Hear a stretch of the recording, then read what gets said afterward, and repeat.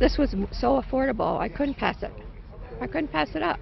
Darlene Thomas calls Thelma Maple Housing Cooperative home.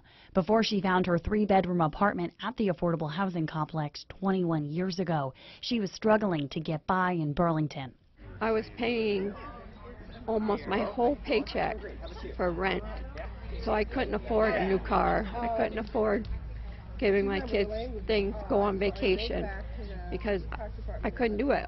1, 2. After nearly 10 years, Champlain Housing Trust and Housing Vermont are beginning construction of a new affordable housing co-op in the Old North End. There is nothing worse as mayor than to have conversations with people who say they love Burlington, they believe in this place, they want to stay here, and they can't. They're being forced to move out by the high cost of housing. Developer turned Burlington mayor Moreau Weinberger says he hears from people looking for affordable places to live in the city all the time.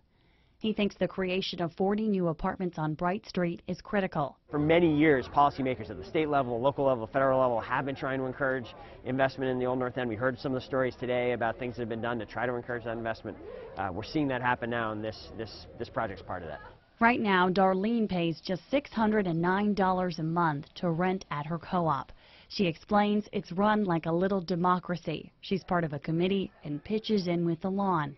And although she lives in an apartment, it's more to her than just that. It's our home, and I can't afford a big home and the big prices.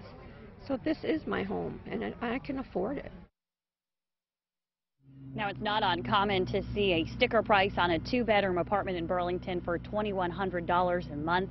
Here at this future complex, rents for a 2-bedroom will start at $780, and construction is set to be over by September of next year. Live in Burlington, Hannah McDonald, WPTZ News Channel 5.